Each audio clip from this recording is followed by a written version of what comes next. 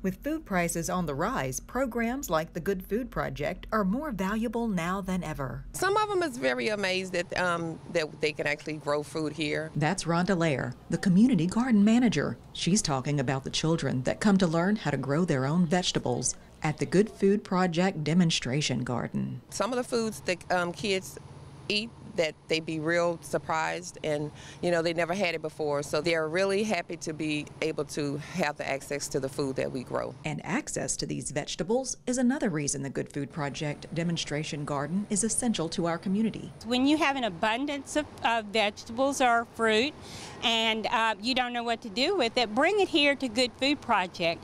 We'll weigh it up, bag it, and then distribute it to food bank neighbors so that they can benefit from that fresh, locally grown food. That's the way we're going to be able to help each other, to be able to survive these trying times.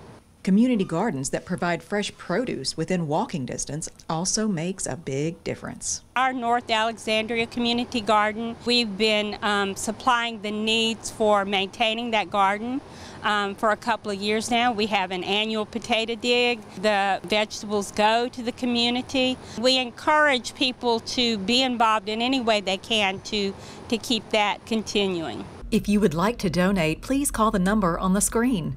The Good Food Project takes donations Monday through Thursday, 8 a.m. to noon.